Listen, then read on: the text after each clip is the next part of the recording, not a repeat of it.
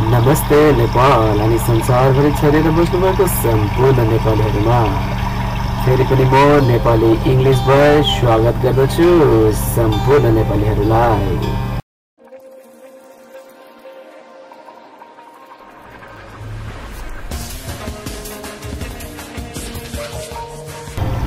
स्वागत छ एपिसोड 32 मा After+Gerund।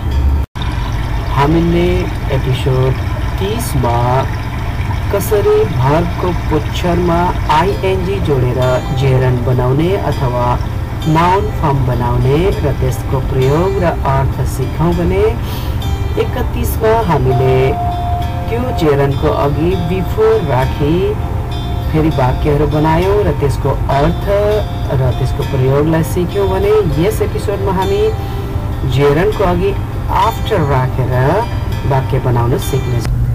I'll go to market and then I'll do some shopping over there. After going to market, I'll do some shopping over there. He can drop you at the station and then he can go to his office. After dropping you at the station, he can go to his office. Yes वाक्यमा दुवैवटा आइहरू subject हुन् र will helping verb हुन् र एउटा सेन्टेन्समा हामी दुईवटा subject र helping verbs राख्दैनौं र यसरी बनाउँछौं sentence After going to market, I'll do some shopping over there. Yes वाक्यमा दुवैवटा Hee subject हुन् र क्यान हेल्पिङ भर्ब हुन् र फेरि पनि हामी दुईवटा सब्जेक्ट र हेल्पिङ भर्बहरू राख्दैनौं र सेन्टेन्स यसरी बनाउँछौं After dropping you at the station, he can go to his office. First you should wash your hands and then you should take your meal. After washing your hands, you should take your meal.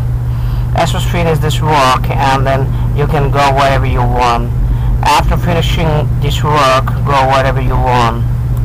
We can take our lunch first and then we have to pay the bill. After taking our lunch, we have to pay the bill.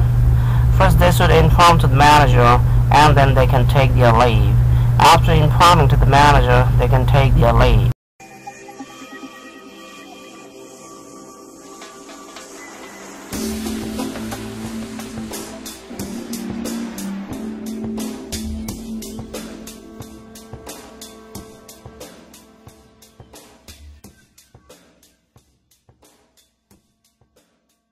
यस रीतिले तपाईले जान्नु भएको भर्बको पछिल्लोपट्टि अथवा पुच्छरमा ING जोडेर तपाईले त्यसलाई gerund बनाउनुहोस् र त्यस जेरन्डको अगाडिपट्टि बिफोर र आफ्टर राखेर फेरि एउटा नयाँ वाक्यांश अथवा फ्रेज बनाउनुहोस् र त्यसलाई सेन्टेन्समा युज गर्नुहोस् र तपाईले यसरी पाउनुहुनेछ तपाईले जान्नुभएका केही भर्बहरुद्वारा नै तपाईले थुप्रै सेन्टेन्सेसहरु बनाउन सक्नुहुनेछ र बिस्तारै बिस्तारै अंग्रेजीमा माहिरता हासिल गर्नुहुनेछ।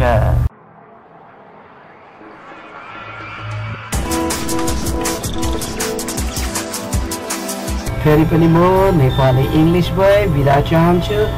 भेटौँला अर्को एपिसोडमा। Have a great time.